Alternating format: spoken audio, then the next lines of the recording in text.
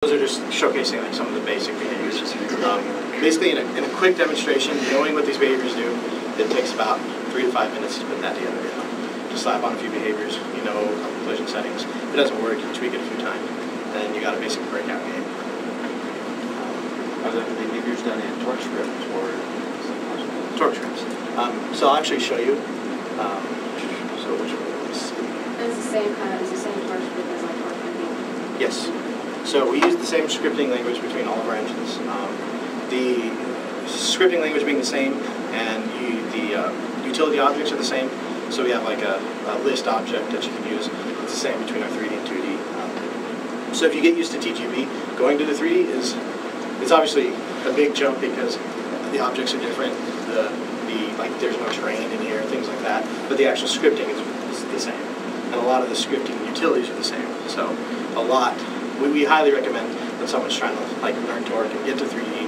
We say pick up TGB, build some games. There's some good like tutorials that walk you through making entire games and network games, and then step up to the 3D because it's the same language, so you're going to get a lot of cross benefit if you want to go to 3D. There are quite a few cool 2D games. Hey Matt, yeah. What's the price points on the two?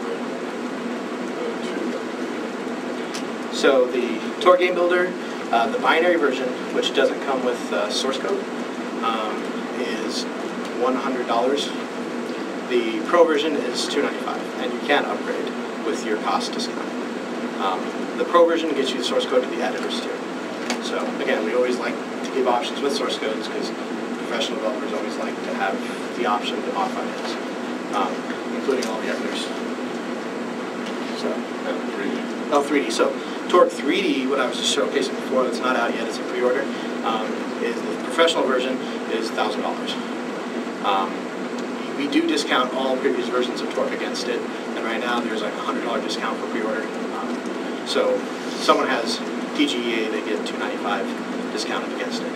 We do sell our other 3D technologies still. We're showcasing Torque 3D, it's the top technology we have right now, but those price at $295 for TGEA, and TGE, which is a bit dated, but still quite a few people pick it up for basic games, is $150, I believe. So there are scale options if you want to go 3D, but you don't want to jump into Torque 3D.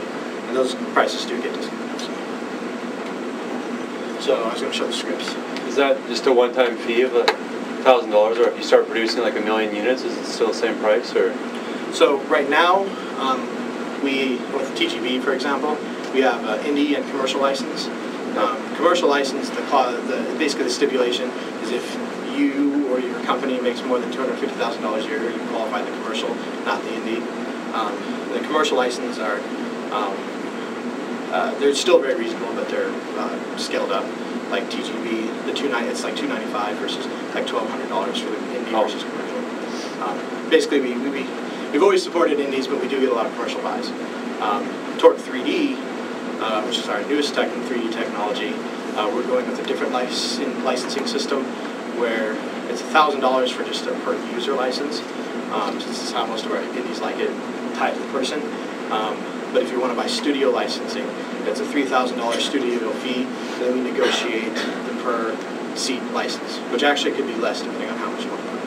So for a bigger studio, even a bigger indie studio, it may work to your benefit to use studio licensing, especially if you want the company to own the licenses. A lot of indies like to own their own license. Right. So, any licensing questions? So the 2,000 to 250,000 is something we're kind of moving away from.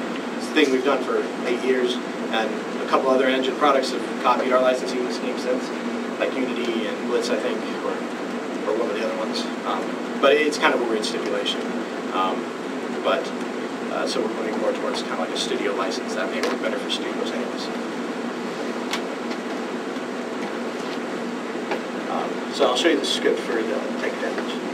So there's a nice little project that just opens your project folder so you don't have to navigate to it. Helps in docs, not to have separate documentation explaining how you get to your folder on different platforms more than anything. Basically, any script in here, it will execute and try to load it into the editor for you to take advantage. organize these however you want. It doesn't affect the original implementation. Take the damage. So, in this case, I'm just going to open it in Notepad. I'll do some ghetto scripting, right?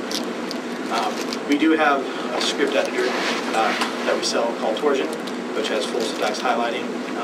It has breakpoint debugging in script, which is amazingly helpful to be able to just breakpoint step through your script. There are some other script editors that have torque syntax highlighting as well, but you could always just do it. What's the price of Torsion? No, Torsion is a separate product, and actually the price slips my mind. I think it's between $50 and $100. I'm not completely sure. Don't quote me on that. But it's developed by a studio that we are contracting now for doing Torque 3D stuff, and we worked in pair to do it, but it's their product. And we all use that internally to develop, but you can just use Notepad. You can use your basic script editors, and Eclipse has like a syntax highlighter. I think actually Eclipse or JEdit. I don't like using JavaScript editors, base script editors, but it's a lot of people like JEdit. It actually has a debugging interface too. So our breakpoint debugging interface is open, so there's some editors that take advantage of it. Torsion's the easiest to use. So here's the behavior that gives us this functionality. So right here we create basically a behavior template object. Here's the line that actually creates it. New behavior template takes damage behavior. There's a lot of things here that you can set that are just for the editor. So the friendly name is the name it displays. The behavior type is its subgroup categorization. The description is the description that pops up in that big tooltip. And here, these are fields specifically exposed to the editor.